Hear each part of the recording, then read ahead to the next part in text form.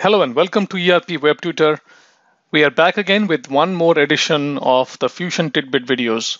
And in today's video, we are going to see how to create elements in Fusion HCM. Now, I've already logged in, and there are a few things that you need to note that in order to create elements, you either have to have the payroll administrator roles, and you can navigate using that. The other option is if you're one of the implementation consultant role, then also you'll be able to create elements. So I will show you both the navigations. So one way is to go to your navigator and under setup and maintenance and under all tasks, you can search for manage element. And you can see the task name is called manage elements. So this is one way of navigating. The other way is if you have the payroll administrator role, then you can go to payroll administration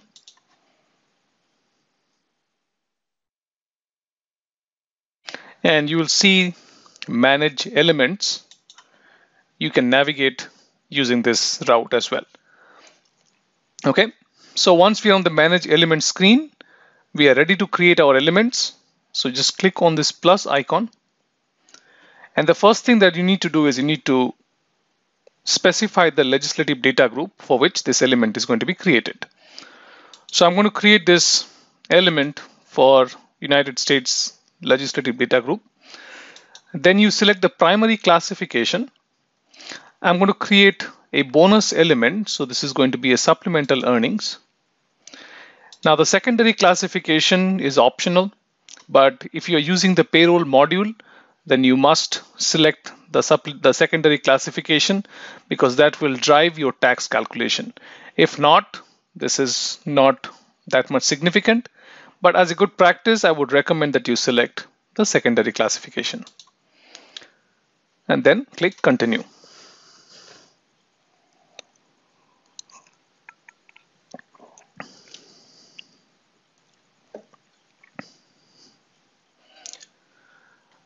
Once I'm on the create page, the first thing that I need to do is I need to make sure that I choose the right effective date. And for all element creation, I'm going to use the 1/1/1951 as the effective date. Okay. I'm going to call this element demo spot bonus. I'm going to use the same reporting name. And I'm going to leave the description as blank. Now, as you can see that the input currency is getting defaulted from my legislative data group. If you want to use this element to be paid in a different currency, you can change it here. Now, the durations, should every person eligible for the element automatically receive it? This is the similar concept as what we have the standard link. So if the person is eligible, this element entry gets created. If not, especially this is a bonus, you do not want this element to be assigned automatically. So it should be no. You set your first entry date as the first standard earning date. And then the last entry date. Now this is a bonus element. I'm going to say that I'm going to set it to final close so that I can pay this person till this person is terminated and final close is done.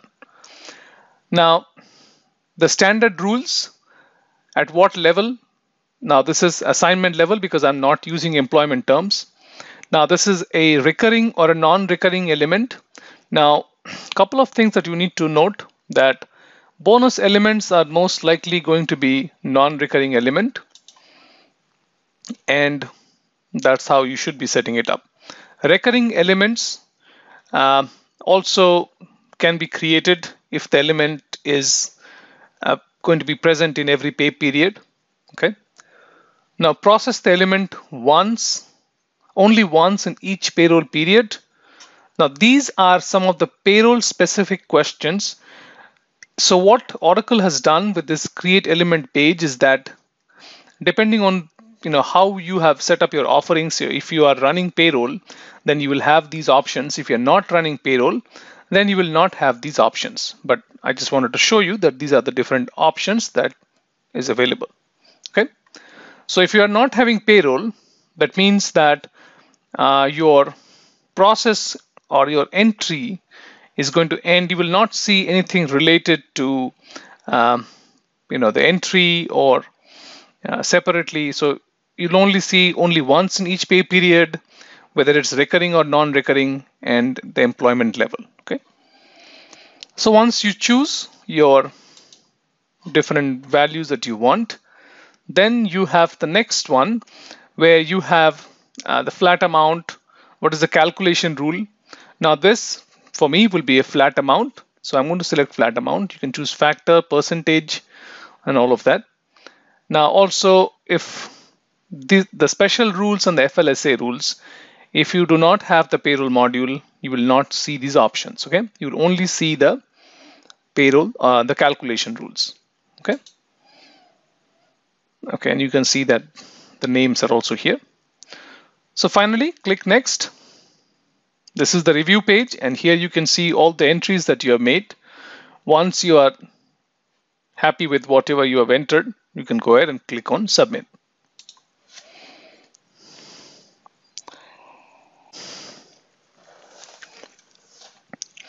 And now you can see that my element has been created. Now, since in this version we have the payroll offerings enabled, that's why it created all of the input values for the US legislative data group. But in your case, if you do not have the payroll module, then you will only see a handful of input values that gets created by default. Okay. So once the element is created, we need to do the next step, which is create the element eligibility. Now, element eligibility is different from the eligibility profiles. Eligibility profiles are used in most, compensation, absence, also in workforce compensation, individual compensation, all of that. Now, the element eligibility is a similar concept. So if you are not using any of the plans and you are directly trying to add this element to an individual, then this element eligibility is evaluated. So you need to have at least one element eligibility in order to use this element for anything. Okay. So if you are using this element only in the plans and you do not intend to add this element directly to any individual, then you can create an open link, which is an open element eligibility without any restrictions. But besides that, normally what we would do is we always create one element eligibility, and whether you are using it in a plan or not, that open eligibility is there. Okay, so that's the next step. You select this element eligibility and then go to actions and create element eligibility. Okay, now the only thing that you need to do here is assign or add the element eligibility name. In my case, this is an open eligibility. There is no restrictions. You can see that you can create your element eligibility based on a lot of factors: employment category, people group, location. But if you do not want to use any of those, you can leave all of them blank. And I'm going to call it demo spot bonus open, which means that it does not have any conditions. Okay. Also, when you are creating the element eligibility, make sure that your effective date is appropriate. So once that is done, you can go ahead and submit. Okay. Now, the only thing I already mentioned, I would like to repeat, is that there are some additional things that you would see when the element gets created, whether you are using payroll or not. If you're not using payroll, the element creation process is much simpler. You will not see a lot of things getting created. If you have payroll, a lot of payroll related formulas and other stuff, the retro components and balances and all of that gets created. Okay, so that's the only difference between how your element creation would look like. But overall process flow is the same. So once I have created the element, I should be able to search for this element. Let me go ahead and search. When I search for element, I have to enter the legislative data group because elements are tied to the legislative data groups. So when I search, I need to search for this particular legislative data group. I can see that there are a lot of elements that starts with demo. So I'm going to look for my demo spot bonus. And now I can see that this is my element.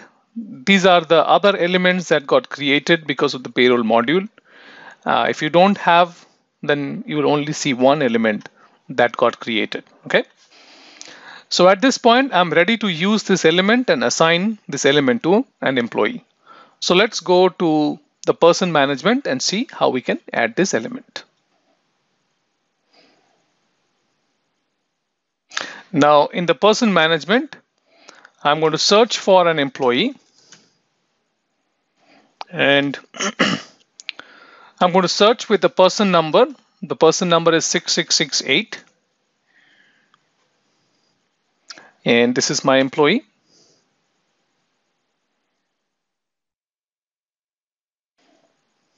So now once I'm on the person record, so first thing I need to make sure is that the payroll exists for this person. So for that, let me go to manage payroll and I can see that there's no payroll for this person. So let me go ahead and make sure that I enter the payroll. This is the hire date.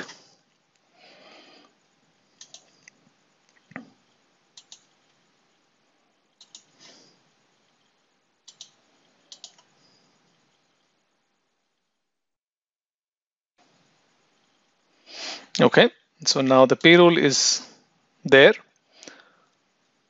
So now let's go to manage element entries. Click on plus. Let's say this element will be paid, say, let's say on the 29th, and my element name is spot bonus. Click on continue. And then you are seeing a lot of other input values because those are the ones that got generated. If you're not using the payroll module, you will not see these entry values. You'll only see the ones that the amount.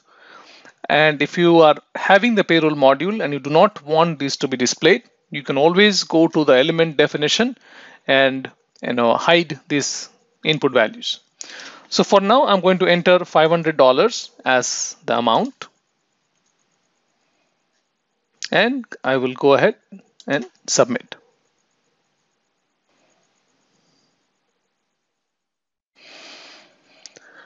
Okay, so now if I change my effective date to the 29th, I can see that this is my spot bonus. And since this is a non-recurring element, you can see that it has also created the effective start and end date. And you can view this element entry only within that pay period. So this is basically how you create a non-recurring element, create the element eligibility, and assign that element to an employee. If you have any questions, please post it and we will definitely respond. If you want to know more about the Fusion HCM, please do visit our website at www.erpwebtutor.com. And thanks for watching.